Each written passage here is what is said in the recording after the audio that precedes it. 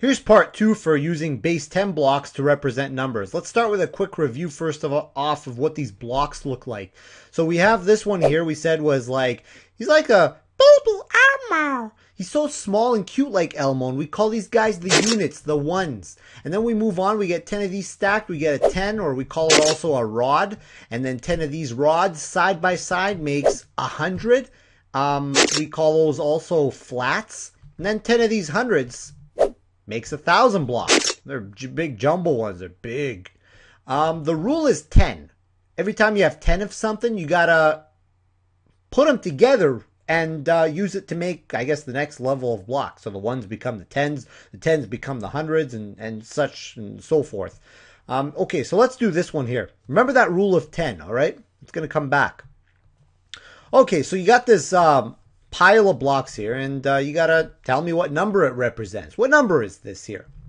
Okay, so I know what you're thinking here. Oh, Mr. Melhem, I got this. I know what I'm doing here. I know what first thing I gotta make my HTO. I know you really want us to do is I'm gonna make it. Okay, so we got it. It's good. Good start. HTO. Now let's fill in the blanks. I know what you're thinking here. You're thinking, okay, Mr. Melhem, I got this again. Look, I'm gonna put 1, 2, 3, 4, 5, 6, 7, 8, 9, 10, 11, 12. I'm gonna put 12 here. What? Why is that wrong? Why did it buzz? Hopefully that's a buzzer that means, yeah, I got it right. No, that's actually the wrong buzzer. That's the wrong answer buzzer. Because you don't put 12 in there. Remember what we said about the rule of 10? Anytime you have 10, you got to stick them together and make the next category of blocks. So we've got 12 of these guys here. That's too many. So we're going to take 10 of them and move them together. So count with me here. We got 3, 4, 5, 6, 7, 8, 9. One more. Let's put them here. 10. Okay, there. We made it. Now these guys here, I'm going to stick them together. I'm going to group them. See? Woo! We're going to move them around too. No, we don't want another one. There, just one of them. That's good enough. So we'll put them together. Let's do this now. Okay, so we'll change that 12 now. What do we have here? How many ones? These don't exist anymore. These are now at 10. We'll stick them with the 10s.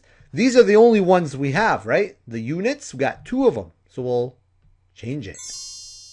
Beautiful. We got 2 ones. Now, how many 10s? Okay, Mr. Melhem, I got this. I got 3 10s. Huh? 3 is wrong? Yeah, it's wrong. You know why? Because, look, we made another one here out of the ones. We stuck them together and we got ourselves a new rod. So we got to include that as part of this group here. We got 1. Check it out. And here's the 4th one. He doesn't spin, though. So we actually have 4. We couldn't see it at first when these ones were all split up. We couldn't tell, really, that we had an extra rod. But when we stuck them together, we're like, okay, now he moves into the next group.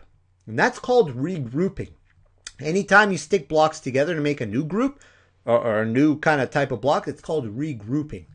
And now what do we have here? How many hundreds? Just 1. And how do we say this number? We say it like this. 142.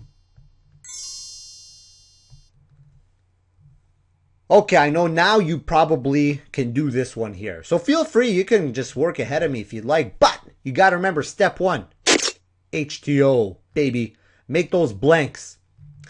Now let's count the blocks. Okay, so ones. How many ones do you see? I see the units, the ones. We see 2 of them. So I'll put 2, right? Yep, so far so good. How about the 10s? We got 1, 2, 3, 4, 5, 6, 7, 8, 9, 10, 11. So we'll put 11, right? That's not right. Why not, though? Why can't I counted 11? Why can't I put 11? Well, because remember the rule of 10? Once you can find 10, you stick those 10 together and only those 10, and you make a new type of block. So these 10s are going to, now follow me here. We got 2, 3, 4. These stack nicely. Oh, this one here. 4, 5, 6, 7, 8, 9, and 10. So what does this turn into? What do 10 10s make? Wait, let's move that. Now, I know it doesn't look like it, but they're supposed to be 100 flat. 10 of these rods makes one of these hundreds. So now how many 10s do you see, right? We can't put 11 10s because we have to take 10 of them and stick them together. Can't put 11. So we have one rod left. That's all we have. All those rods that were sitting there initially at first really were kind of in disguise. They were really 100 flat. But in reality, we just had one of these guys. So we'll change it to 1. So now how about hundreds? We got 200. So we'll put 2. No, I know you're probably saying, yeah, Mr. Melhem, I know you got this one here. That's also 100. So I got to make 300. I got to put 300s. And that would be correct. So saying this number, you'd say it like this. 300, because 300s, and then 1 and 2 side by side makes 12. By the way, how many of these ones do we have altogether, including this 100 flat and these 10s? If you were to count these blocks one by one, 1, 2, 3, 4, and even all these little ones, how many ones would you have in this picture? Well, look. The answer would be 312. That's what this number states. That we have 312 of these babies going on here. We have, if you were to count this, we have 100 here, 100 there. We got, that's 200, right? And this here has 100 little ones as well. That's 300 babies. Baby animals. And we got 10 in here, so 310, 312. Oh boy, that's a mess. Okay, let's clean it up. Remember the rule of 10.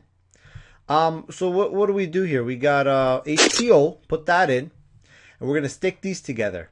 Let's start with the ones, actually. Let's do that. Let's go 1, 2, 3. Oh, not him.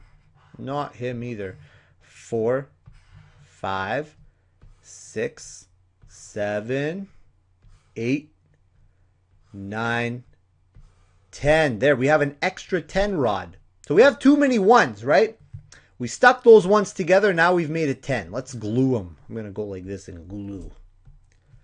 Now, how about the 10s? Looks like we got a lot of those. So we can probably regroup them. So 2, 3, 4, 5, 6, 7, 8, 9, 10. There we go. Let's glue them together.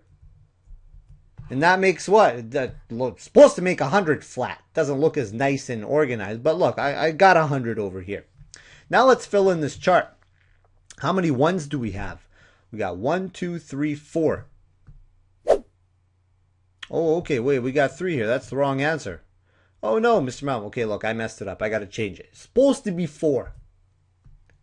Now let's change this one. How many? Well, not change it. Count the 10s. We got 1, 2, 3, 4, and don't forget this one here, 5. And then the hundreds, remember we made the 100? It's right here. And we just have one of them. How do we say this number now? We say it as 100. 5 and 4 makes 54. Oh no, so what's wrong? It's the word and. You can't put the word and in there, right? So you just got to say 150. Well, it's supposed to be 54.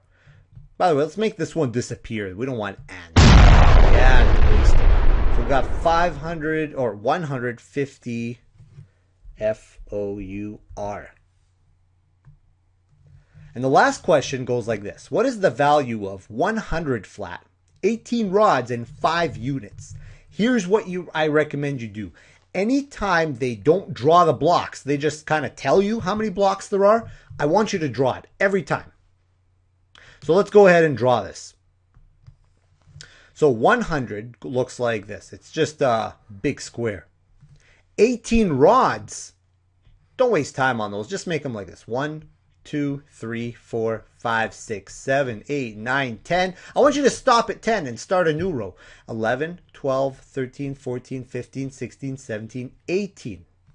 And then 5 units. 1, 2, 3, 4, 5.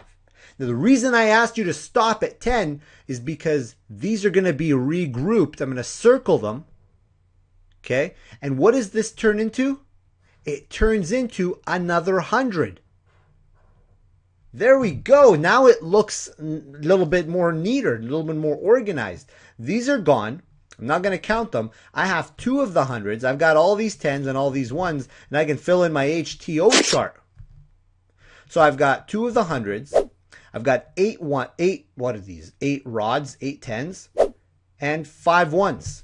Let's say this number now together. 285.